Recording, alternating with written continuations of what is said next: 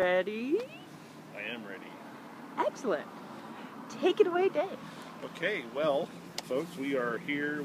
We decided we were laying in bed last night, watching a little TV on the computer, playing some card games, you know, kind of relaxing, knowing that camera crew had today off, Labor Day. It's Labor Day, by the way, and we decided at about 10 o'clock You dressed last night. for the occasion. Getting to that.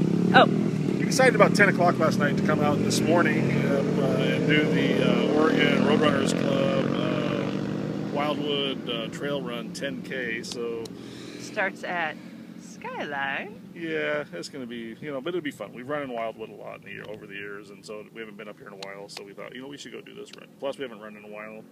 It's kind of getting a little itchy to go get out and do something. Now, a few months back, Like walk to brunch? like walk to. That was an effort though, because it's uphill partway.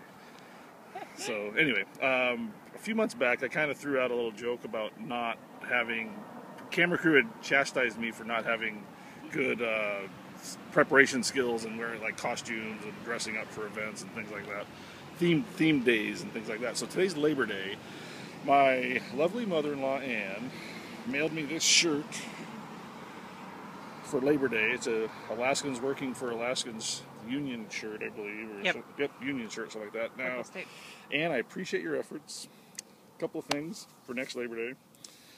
Tech shirt would be nice. Cotton, bad, but I love the shirt. Secondly, I wish you could have found like a bigger union. Maybe a larger union. Maybe like Alaskans Working for Texans or something like that. Or something, I don't know. Oh, sorry about that, camera crew. Anyway, so thank you for the shirt. You sent it. It's Labor Day. I'm wearing it. I'm going to get through it. We're going to go wait for the bus and do this ride.